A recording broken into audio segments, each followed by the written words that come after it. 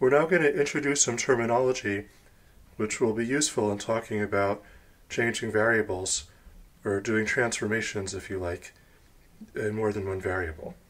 So let's say we have some region in the xy plane.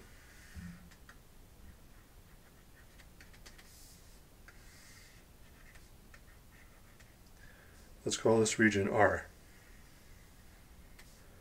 Okay, and we'd like to replace it by a region in a different coordinate system, u and v. So we'll have some region S in the uv plane, and we'll have a transformation which we'll call T, mapping the region S to the region R. So in the transformation T, x is some function g of u and v, and y is some function h of u and v. Now I want to clarify what it means for the region S to correspond to the region R. So suppose t is a function from S to R. Okay, now we say that t is injective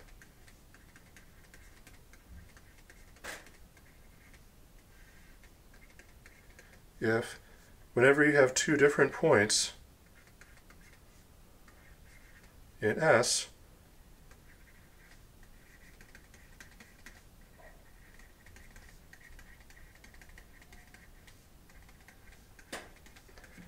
then when you apply the transformation to them, you get different points in R. So T of P is not equal to T of Q.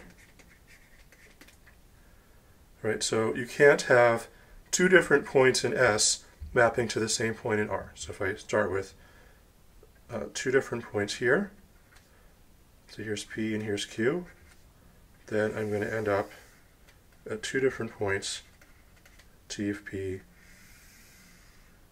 maybe T of Q is over here somewhere. Okay, so you can't have both of these going to the same place. And then we say that T is surjective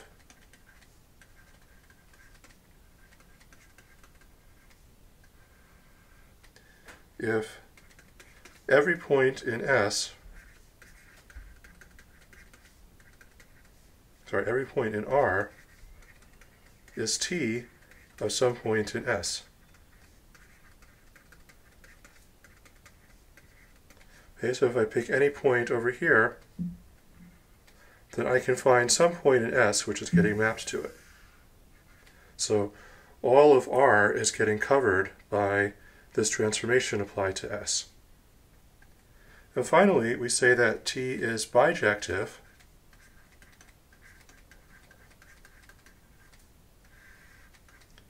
or bijection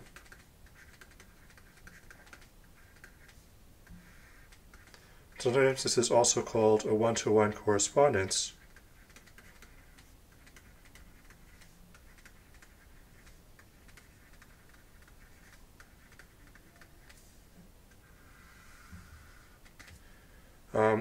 If T is injective and surjective.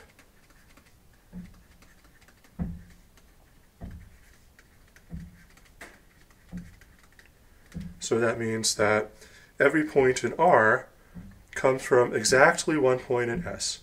So injective means a point in R can't come from more than one point in S, and surjective means every point in R has to come from at least one point in S. So bijection means every point in R comes from exactly one point of S. And sometimes it's called a one-to-one correspondence because each point in S is getting paired up with a different point in R. Like you could imagine that S is a bunch of job applicants and R is a bunch of jobs, and a one-to-one correspondence would mean that each job is filled by exactly one applicant, and no applicant goes without a job. And no job is unfilled. But you also can't have two applicants in the same job, or you can't have one applicant doing two different jobs. Okay? Now, we also define the composition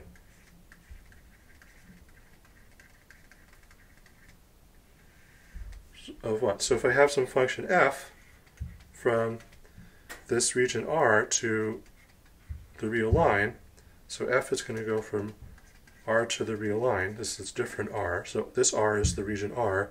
and this blackboard bold r is the real line. So f composed with t, so this is a function from s to the real line.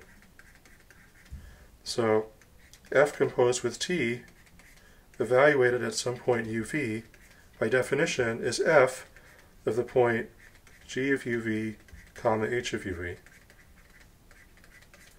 So in other words, if, basically, f composed with t is what the function f corresponds to in the uv coordinates. And then the question we want to ask in change of variables is the following. So suppose t is a bijection,